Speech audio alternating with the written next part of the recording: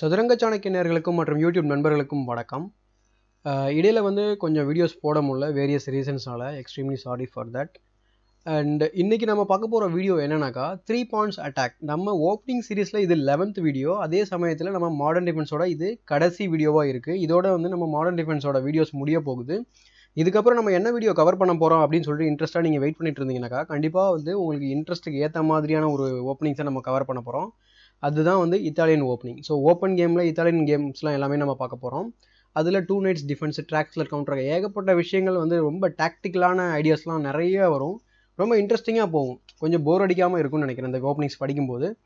So both sides அதில் நிறையா என்ன சொல்கிறது சான்சஸ் இருக்கும். ஸோ இதுக்கு முன்னாடி நம்ம வீடியோக்குள்ளே போகிறதுக்கு முன்னாடி ஒரு சின்ன ரெக்வஸ்ட் என்னென்னா, நம்ம சேனல் இன்னும் நீங்கள் சப்ஸ்கிரைப் பண்ணாமல் இருந்தால் மறக்காமல் சப்ஸ்கிரைப் பண்ணிவிட்டு பெல் பட்டனை ப்ரெஸ் பண்ணுங்கள். அப்போ தான் நான் ஒவ்வொரு வீடியோ அப்லோட் பண்ணும்போது உங்களுக்கு நோட்டிஃபிகேஷன் வரும். மறக்காமல் நீங்களும் வீடியோவை பார்க்கலாம். இப்போது நம்ம நேராக வீடியோக்குள்ளே போயிடலாம். ஓகே, மாடர்ன் டிஃபென்ஸோட தீம் என்ன அப்படின்னு சொல்லிட்டு இந்த 4-5 வீடியோஸில் உங்களுக்கு புரிஞ்சிருக்கும். இப்போ நம்ம இந்த பொசிஷன் எப்படி நம்ம அச்சீவ் பண்ணோம் அப்படின்றத ஃபஸ்ட்டு பார்த்துடலாம். ஸோ மாடர்ன் டிஃபென்ஸ் எப்படி arise ஆகுனாக்கா E4 G6 D4 bishop G7 இதுதான் நம்ம மாடர்ன் டிஃபென்ஸு. நம்ம ஏற்கனவே 4 வேரியேஷன்ஸ் பார்த்துருக்கோம் இல்லையா. நைட் C3 ஸ்டாண்டர்ட் லைன், அடுத்து நைட் C3ல A6 விளையாடினாக்கா அது டைகர்ஸ் மாடர்ன். அடுத்து பார்த்தீங்கன்னா பிஷப் C4 பிஷப் அட்டாக்கு, அடுத்து பான் டு C4 அவர்பேக் சிஸ்டம். இன்றைக்கி நம்ம பார்க்க போகிறது altogether is a very different which is F4. இதுதான் 3 பாயிண்ட்ஸ் அட்டாக் அப்படின்னு சொல்கிறாங்க. ஏற்கனவே நம்ம அவர்பேக் சிஸ்டம்லேயும் பார்த்தீங்கன்னாக்கா 3 பாயிண்ட்ஸ் நம்ம விளையாடிருப்போம், அதாவது C4 விளையாடிருப்போம். அப்போ மட்டும் ஏங்க அது 3 பாயிண்ட்ஸ்னு சொல்லாமல் அவர்பேக் சிஸ்டம்னு சொன்னீங்க அப்படின்னு சொல்லிட்டு சில பேருக்கு டவுட் வரும். ரீசன்ஸ் இருக்குது அதுக்கு. கிங்ஸ் இண்டியனில் பார்த்தீங்கன்னா ஃபஸ்ட்டு இந்த C4 சிஸ்டமில் யூரி அவர்பேக் அப்படின்னு நம்ம ஏற்கனவே மென்ஷன் பண்ணியிருப்போம் அவர்பேக் சிஸ்டம் பேசுகிறப்போ. அவர் மூலயமா அது தோற்றுவிக்கப்பட்டது அப்படின்றதால அது நம்ம C4 இல்லைனா 3 பாயிண்ட் அட்டாக்னு அதை சொல்லாமல் அவர்பேக் சிஸ்டம்னு சொல்கிறோம். இங்கே இதுக்கு என்ன பேர் வைக்கிறது அப்படின்னு சொல்லி யோசிச்சப்போ இது நம்ம 3 பானை வச்சு சென்ட்ரல் அட்டாக் பண்ணுறோம் இல்லையா, அதனால் இதை 3 பாயிண்ட்ஸ் அட்டாக்னு வச்சுருக்காங்க. இதுதான் இந்த ஓப்பனிங்கோட சின்ன என்ன சொல்கிறது, அது நேமோட ஒரு சின்ன எக்ஸ்ப்ளனேஷன். ஸோ இதுக்கப்புறம் பிளாக் 4 டைப்ஸ் ஆஃப் ரிப்ளைஸ் நம்ம ஃபாலோ பண்ணலாம். ஒன்று பார்த்தீங்கன்னாக்கா D6 இஸ் ஸ்டாண்டர்ட் மூவ், அடுத்து D5, அடுத்து C6 C5. So C5 ஸ்டாண்டர்டான move தான் மாடர்ன் டிஃபென்ஸில். தீமேட்டிக் பிரேக் இல்லையா. C5 எப்பவுமே பண்ணுவோம். ஏன்னா டார்க் ஸ்கொயர் இந்த ஓப்பனிங்கே பார்த்தீங்கன்னா டார்க் ஸ்கொயரை ரிவால்வ் பண்ணி இருக்கும். ஏன்னா பிஷப் ஃபேன் ஷாட் பண்ணியிருக்காரு இந்த சென்டரில். அட் த சேம் டைம் பார்த்தீங்கன்னாக்கா அவரோட பாயிண்ட்ஸ் எல்லாமே பார்த்தீங்கன்னா டார்க் ஸ்கொயரில் டாமினேட் பண்ணுற மாதிரி இருக்கும் பிளாக் சைடு. ஸோ அதனால் இது டார்க் ஸ்கொயர் பேஸ் பண்ணிய ஒரு ஓப்பனிங் அப்படின்னு சொல்லலாம் மாடர்ன் டிஃபென்ஸு. ஓகே, இப்போ நம்ம ஃபஸ்ட்டு D6 பார்க்கலாம். ஸோ D6க்கு ஒயிட் என்ன பண்ண போகிறாருன்னா ஜஸ்ட் நைட் F3 விளையாடுவார். இன் ஆல் ஓப்பனிங்ஸ் இந்த வேரியேஷன்ஸில் ஓப்பனிங்கை மென்ஷன் பண்ணியிருப்பேன். இந்த ஆல் வேரியேஷனுமே இந்த 4 வேரியேஷனுமே பார்த்தீங்கன்னா நைட் F3 ஒரு ஸ்டாண்டர்டான மூவாக இருக்கும். எப்பவுமே நைட் F3 தான் விளையாடுவாங்க. ஏன் அப்படின்னாக்கா ஒன்ஸ் நமக்கு இந்த F3 பான் F பான் முன்னாடி போன பிறகு நமக்கு F3ல எந்த ஒரு டிஸ்ட்ரக்ஷனுமே அதாவது அப்ஸ்ட்ரக்ஷனுமே இருக்காது. ஸோ அந்த ரீசனால் பார்த்தீங்கன்னாக்கா நைட் F3 இமீடியட்டாக விளையாடுறது நல்ல மூவ். அதனால தான் நைட் F3 சூஸ் பண்ணுறாரு.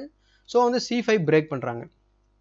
இப்போ C5 பிரேக் பண்ணும்போது it is a common move, நமக்கு தெரிஞ்ச விஷயம் தான். ஏன்னா மாடர்ன் டிஃபென்ஸோட தீமேட்டிக் மூவ். இப்போ நீங்கள் கேப்சர் பண்ணிங்கன்னு வச்சுக்கோங்களேன், குயின் A5 செக் வச்சு இமீடியட்டாக ரீகேப்சர் பண்ணிவிடுவார். ஸோ அதனால் பார்த்தீங்கன்னா இங்கே நீங்கள் கேப்சர் பண்ணக்கூடாது இல்லையா.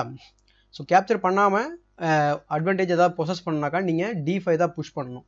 ஸோ இதை நீங்கள் ஞாபகம் வச்சுக்க வேண்டிய ஒரு விஷயம். மாடர்ன் டிஃபென்ஸில் எப்போவுமே நீங்கள் C5 பிரேக் பண்ணும்போது D கேப்சர் C விளையாடாதீங்க, உங்களுக்கு ப்ராப்ளம் தான் அமையும். ஸோ நம்ம D6ல் இப்போது இது மாதிரி பார்த்துருக்கோம். அவரோட பிஷப் ஓப்பனாக இருக்குது. ஆக்சுவலி நம்ம ஹெல்ப் பண்ணியிருக்கோம் இல்லையா, ஏன்னா அவர் ஃபோர்ஸ் பண்ணியிருக்காரு. இல்லைனா அவருக்கு இமீடியட்டாக ஈக்குவல் பண்ணிடுவார் கேம். அந்த ரீசனால் நமக்கு D5 புஷ் பண்ணியிருக்கோம். அவருக்கு என்ன ப்ராப்ளம் அப்படின்னு கேட்டிங்கனாக்கா இந்த நேச்சுரல் ஸ்கொயர்ஸ்லாம் நம்ம எடுத்தாச்சு. நமக்கு நைட்டோட நேச்சுரல் ஸ்கொயர்ஸ் எடுத்துட்டோம், C6 எடுத்தாச்சு. அதே மாதிரி பார்த்தீங்கன்னா E6 அவர் ப்ளே பண்ணியே ஆகணும். ஸோ இங்கே இந்த D6 C5 ஒரு வீக்னஸ் அப்படின்றத நம்ம புரிய வைப்போம் இன்னும் கொஞ்சம் நேரத்தில். So night F6 developing move, night C3 is also A developing move, castling, bishop D3 just developing move தான் எல்லாமே. ஓகே, இது டெவலப் பண்ணது வரைக்கும் போதும். பிளாக் என்ன பண்ணுறாரு, இமீடியட்டாக E6 ப்ளே பண்ணுறாரு. E6 ப்ளே பண்ணி பிரேக் பண்ண ட்ரை பண்ணுறாரு. Y we have to play E6 அப்படின்னு சொல்லிட்டு ஒரு கொஷின் வரும். ஏன் நம்ம டெவலப்மெண்ட்டில் கான்சன்ட்ரேட் பண்ணியிருக்கலாமே அப்படின்னு சொல்லிட்டு E6 கண்டிப்பாக ப்ளே பண்ணியே ஆகணும். என்ன ரீசன்னாக்கா இந்த சென்டரை வந்து நம்ம வந்து பிரேக் பண்ணோம் அப்படின்றதால அந்த E6 வந்து ப்ளே பண்ணுறாங்க. ஒன்ஸ் அந்த E6 ப்ளே பண்ணதுக்கப்புறம் வந்து பார்த்தீங்கன்னாக்கா உடனே வந்து ஒயிட் என்ன பண்ணுறாரு, இமீடியட்டாக வந்து அதை அக்செப்ட் பண்ணிடுறாரு. என்ன ரீசன் கேட்டிங்கனாக்கா, அவரை நம்ம கேப்சர் பண்ண விட்டோன்னு வச்சுக்கோங்களேன், நம்மளுடைய பான் வந்து இங்கே ஐசோலேட்டடாக இருக்கும், அது ஈஸியாக டார்கெட் பண்ணலாம் ஒன்று. அதே மாதிரி நம்ம F4 வந்து அட்வான்ஸ் பண்ணியிருக்கோம். ஸோ இங்கே வந்து டுவெல் பானாக இருக்கிறது நமக்கு தான் அட்வான்டேஜ். எனி டைம் வந்து நம்ம F5ல ஓப்பன் பண்ணுறது ஹெல்ப்ஃபுல்லாக இருக்கும். இந்த பான் ஸ்ட்ரக்சரை வந்து ரூயின் பண்ணலாம் இல்லையா? இந்த ஃபேன்ஸோட பண்ணும்போது இந்த மாதிரியான பான் ஸ்ட்ரக்சரை நீங்கள் F5 புஷ் பண்ணிங்கன்னா உங்களுக்கு தான் வந்து அட்வான்டேஜ் இருக்கும். ஸோ அந்த சில ரீசனால உடனே இவர் கேப்சர் பண்ணிடுறாரு. ஸோ பிஷப் வந்து டெவலப் பண்ண ஹெல்ப் பண்ணியிருக்காரு. பட் அதோட ஐடியா என்ன அப்படின்ட்டு இப்போ நம்ம பார்க்கலாம். என்னன்னாக்கா, ஏற்கனவே மாடர்ன் டிஃபென்ஸில் யாராவது நீங்கள் ஃபாலோ பண்ணியிருந்தீங்கன்னா உங்களுக்கு கண்டிப்பாக இந்நேரம் என்ன ஐடியான்னு இந்நேரம் உங்களுக்கு தெரிஞ்சிருக்கும். அந்த ஐடியா என்னன்னாக்கா, பெனோனி பான் வீக்னஸ். ஸோ பெனோனி பான் ஸ்ட்ரக்சர் வீக்னஸ் அப்படின்றது மிகப்பெரிய ஒரு டிஸ்அட்வான்டேஜ் பிளாக்குக்கு மாடர்ன் டிஃபென்ஸில். என்ன ரீசன் அப்படின்னு சொல்லி திரும்ப அந்த கொஷின் வரும்போது, இப்போ தீமேட்டிக்காக என்ன பண்ணுவார் ஒயிட் அப்படின்னு சொல்லி கேட்டிங்கனாக்கா, ஜஸ்ட் F5 புஷ் பண்ணுவார். ஜஸ்ட் இந்த F5 புஷ் பண்ணி இந்த பிஷப் அட்டாக் பண்ணுவார். F5 புஷ் பண்ணுறதால என்ன லாபம் அப்படின்னு சொல்லி கேட்டிங்கனாக்கா, நமக்கு F4ல் ஒரு ஸ்கொயர் கிடைக்குது பிஷப்க்கு. பிஷப் வந்து just it is not developing, it is attacking the D6 பான், கரெக்டாக? ஸோ இங்கேருந்து இந்த பானை அட்டாக் பண்ணும்போது பிஷப் டெவலப் பண்ணி இந்த பானை அட்டாக் பண்ணுவோம். அடுத்த சேம் டைம் நம்ம கேஸ்லிங் பண்ணதுக்கப்புறம் வந்து பார்த்தீங்கன்னாக்கா நைட்டு ரீமினரிங் பண்ணுவோம். ஸோ இது வந்து ஒரு காமனான ஒரு ரீமினரிங் தான். நைட்டு D2 to அடுத்து C4 போயிட்டு இந்த பானை ப்ரெஷர் பண்ணலாம். இந்த நைட்டு வந்து பார்த்தீங்கன்னாக்கா B5 போகும். ஸோ இது மாதிரி அந்த பானை வந்து ஈஸியாக வந்து டார்கெட் பண்ணலாம். இதுதான் நான் சொல்ல வரேன். பட் இதெல்லாம் பார்த்துட்டு பிளாக் சும்மா இருக்க போகிறதில்ல, ஈக்குவல் பண்ணுறதுக்கான சான்சஸ் நிறையா டைம் வந்து வரும். ஸோ அது வந்து கரெக்டாக எக்ஸாக்டாக விளையாடணும். ஸோ இந்த வேரியேஷனை வந்து நம்ம இங்கேவே ஸ்டாப் பண்ணிவிட்டு நம்ம நெக்ஸ்ட் வேரியேஷன் பார்க்கலாம். நெக்ஸ்ட் வேரியேஷன் வந்து பார்த்தீங்கன்னாக்கா, ஆஃப்டர் F4 நம்ம D6 பார்த்தோம். இன்கேஸ் D5 விளையாடினா என்ன பண்ணுறது அப்படின்னு சொல்லி கேட்டிங்கனாக்கா, D5 விளையாடினா இமீடியட்டாக உங்களுக்கு அட்வான்டேஜ் தாங்க. ஏன் அப்படின்னாக்கா, ஒன்று வந்து பார்த்தீங்கன்னா ஜஸ்ட் நீங்கள் வந்து E5 புஷ் பண்ண போகிறீங்க. இது நம்ம கேப்சர் பண்ணால் நம்மளை விட ஒரு என்ன சொல்கிறது, செஸ் அந்தளவுக்கு சுத்தமாக விளையாட தெரியாதவங்க இதில் கேப்சர் பண்ணுவாங்க. என்ன ரீசன் கேட்டிங்கனாக்கா வச்சுக்கோங்களேன், உங்களுக்கு வந்து இந்த பான் ஸ்ட்ரக்சர் வந்து பார்த்தீங்கன்னாக்கா தனித்தனியாக ஆகிடும். இங்கே பான் உங்களுக்கு போயிடும். ஈஸியாக வந்து இந்த பான்ஸ்லாம் அவர் டார்கெட் பண்ண ஆரம்பிச்சிருவார். ஸோ அது மட்டும் ரீசன் கிடையாது, நீங்கள் E5 புஷ் பண்ணும்போது உங்களுக்கு ஸ்பேஸ் கெயின் ஆகும். ஸோ அதனால் E5 புஷ் பண்ணுங்கள். ஸோ அவர் என்ன பண்ணுறாரு, சைடில் H5 புஷ் பண்ணுறாரு. இங்கே வந்து நைட்டு டெவலப் பண்ணுறதுக்கு வழி கிடையாது. என்ன ரீசன்னாக்கா, ஏன் நான் E6 ப்ளே பண்ணிவிட்டு நைட்டை E7ல் டெவலப் பண்ணிவிட்டு அதுக்கப்புறமா நான் ப்ளே கண்டினியூ பண்ணுவேன் அப்படின்னு சொல்லி கேட்டிங்கனாக்கா, அது தப்பான ஐடியா. என்னன்னாக்கா, இந்த பிஷப் வந்து உங்களுக்கு பான் செயினுக்கு உள்ளேயே ஸ்டக் ஆகிடும் இல்லையா? பிஃபோர் E6 நம்ம பிஷப்பை ஏதாவது பண்ணணும் இல்லையா? ஸோ அதனால் இந்த மாதிரி நைட்டை வந்து H6 டெவலப் பண்ணணும் அப்படின்னு சொல்லிட்டு நம்ம ஏற்கனவே மென்ஷன் பண்ண மாதிரி நைட் F3 டெவலப் பண்ணுறாரு. Just developing move. Night H5 excuse me, H6 தான் கரெக்டாக தான் சொல்லியிருக்கேன் ஃபஸ்ட்டு. இப்போது வந்து பார்த்தீங்கன்னாக்கா இஸ் ரெடி டு ப்ளே. இந்த மாதிரி பிஷப் வந்து பிஷப் G4 விளையாட்டு பான் செயினை க்ளோஸ் பண்ணிடுவார். இதுதான் ஒரு ஐடியா. பட் இங்கே வந்து பார்த்தீங்கன்னாக்கா இன் சம் வேரியேஷன்ஸில் நைட் வந்து F5 வரும். F5 வந்த பிறகு பார்த்தீங்கன்னாக்கா ஒயிட் வந்து H3 G4னு சொல்லிட்டு இதை வந்து நம்ம ஈஸியாக டார்கெட் பண்ணி அதை ஒரு வீக்னஸாக மாற்றுவார். அதனால் it is not advisable to play H5 earlier. அதனால் எப்படி ப்ளே பண்ணணும் அப்படின்னு கேட்டிங்கனாக்கா, ஃபஸ்ட்டு நீங்கள் H5 ப்ளே பண்ணதுக்கு முன்னாடி நீங்கள் என்ன பண்ண போகிறீங்க, நைட் H6 விளையாட போகிறீங்க. அதுக்கப்புறமா வந்து இதே ப்ரொசீஜர் ஃபாலோ பண்ண போகிறீங்க.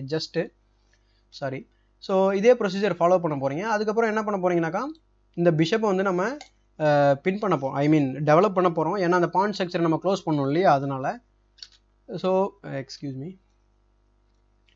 ஸோ நம்ம தீமேட்டிக்காக அவர் வந்து அந்த நைட்டு F5 கொண்டு வரதுக்காக தான் அந்த மாதிரி டெவலப் பண்ணார். ஏன்னா வந்து நைட்ஸ் இன் தி ரிம் ஆர் தி டிம் அப்படின்னு சொல்லுவாங்க. அது வெரி ஃபேமஸான ஒரு ஸ்லோகனு. ஏன்னா சைடில் இருந்தால் ஒரு நோ யூஸ் இல்லையா, அதை சென்டர் கொண்டு வராரு F5க்கு.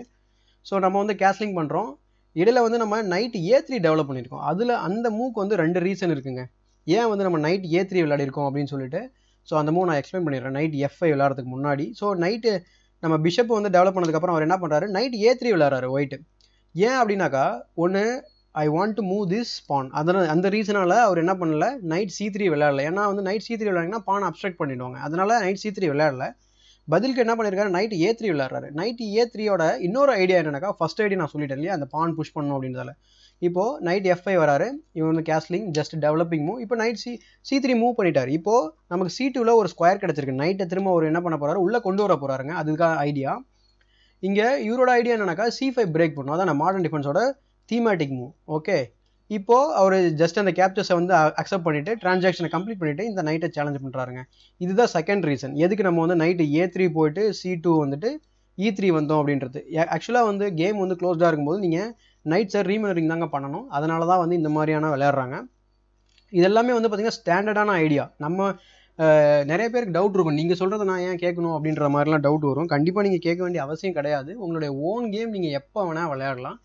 இது ஜஸ்ட் நான் என்ன பண்ணுறேன்னாக்கா, ஏற்கனவே இப்படி தான் விளையாடிருக்காங்க, மாடர்ன் டிஃபென்ஸ்னால் இப்படி தான் வந்து ஸ்டாண்டர்டாக விளையாடிட்டு இருக்காங்க அப்படின்னு சொல்லிட்டு நான் புக் மூவ்ஸு தியரி மூவ்ஸ் சொல்லிட்டு இருக்கேன். ஸோ சிம்பிளாக வந்து அந்த உங்களுடைய தாட்ஸை வந்து நீங்கள் என்ன சொல்கிறது, நீங்கள் உங்களோட தாட்ஸை எப்போ வேணால் நீங்கள் இம்ப்ளிமெண்ட் பண்ணி கேமை வந்து டெஸ்ட் பண்ணலாம். நிறைய பேர் நீங்கள் வந்து கேமெல்லாம் ஃபாலோ பண்ணிங்கன்னா உங்களுக்கு தெரிஞ்சிருக்கும். என்னன்னாக்கா, ஓகே இது வரைக்கும் அனிஷ் கிரி வந்து ப்ரிப்பேர் பண்ணிட்டு வந்தார், இது வரைக்கும் கால்சன் ப்ரிப்பேர் பண்ணிட்டு வந்தாருன்னு சொல்லுவாங்க. ப்ரிப்பரேஷன்னா ஒன்றும் கிடையாது. என்னன்னாக்கா 20 மூவ்ஸ் வரைக்கும் ஞாபகம் வச்சுருப்பாங்க, வேறு ஒன்றுமே கிடையாது. அது யார் வேணால் ஞாபகம் வச்சுருக்கலாம். ஆனால் நீங்கள் வந்து டிஃப்ரெண்ட்டாக விளையாடணும் இல்லையா, அதுதான் நான் சொல்ல வரேன். ஸோ இது எல்லாமே வந்து ஸ்டாண்டர்டான மூவ். உங்களுடைய தாட்ஸை வந்து நீங்கள் இம்ப்ளிமெண்ட் பண்ணி நீங்கள் புதுசாக கண்டுபிடிங்க. எப்படி அவர் பேக் கண்டுபிடிக்கிறாரு, பிஷப் அட்டாக் எப்படி வருது, 3 பான் அட்டாக் எப்படி வருது, இந்த மாதிரிலாம் இருக்கும்போது நீங்களும் ஒன்று கண்டுபிடிக்கலாம் இல்லையா, அதுதான் நான் சொல்ல வரேன். ஸோ நெக்ஸ்ட்டு வந்து பார்த்தீங்கன்னாக்கா நம்ம பார்க்க போகிற வேரியேஷன் C6. ஸோ இதோட நம்ம வந்து இந்த வேரியேஷன் நம்ம க்ளோஸ் பண்ணிடலாம். ஓகே, இப்போ நம்ம C6 பார்க்க போகிறோம். ஓகே எப்படி வந்துச்சுன்னா, ஓகே F4க்கு அப்புறம் C6 பார்க்குறோம். C6ஓட ஐடியா என்னன்னாக்கா D5 ப்ரிப்பேர் பண்ணுறாங்க, அதுதான் அவரோட ஐடியா.